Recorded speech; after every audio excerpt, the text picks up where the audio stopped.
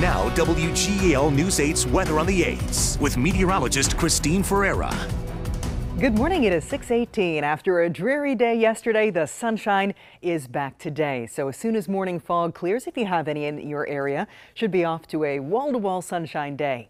Pleasant weather will follow on Thursday, still sunny then, and mild weather on Friday, temperatures slightly above average. Here's our News 8 Storm Team forecast today. Patchy fog giving way to sunny skies. Morning temperatures warming up to the low 50s. This afternoon, plentiful sunshine, a little breezy though. We'll see winds up to 15 miles per hour with a temperature of 64. This evening, clear skies. Tonight, clear skies. And look what that's going to do to our temperatures. 38 to 42 degrees overnight, quite a bit cooler than it is out there right now.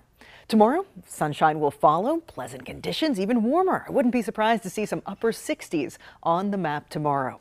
Right now on our York Skycam, you can see a hint of light way out there on the horizon. We did have some fog earlier in York County, but wow, visibility has greatly improved. Now 10 miles, that's as good as it gets. So we still have reduced visibility around the Selinsgrove area, Union, Snyder, Northumberland counties, right along the river. Please use caution there as visibility could drop to a quarter mile or less.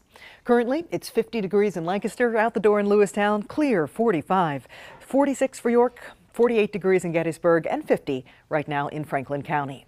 Wind speeds this afternoon, they're going to pick up as low pressure departs, high pressure builds in. The pressure difference between those two giving us 15 mile per hour sustained wind. So a little breezy mid part of the day, but after that, we should be seeing diminishing winds this evening and calm winds overnight.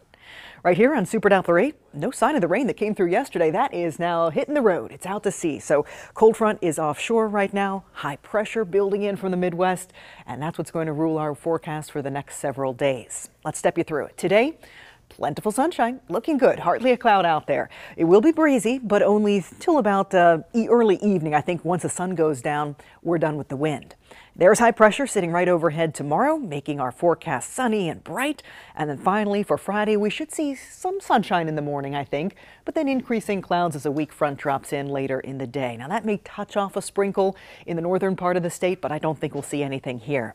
Saturday, we're looking for increasing clouds, some evening rain, I think, which will last through early Sunday. Still trying to fine tune that weekend forecast for you as far as timing. But then Monday and Tuesday look seasonable and quiet. We could have a cool down coming, guys, at the end of the month, right in time for Halloween.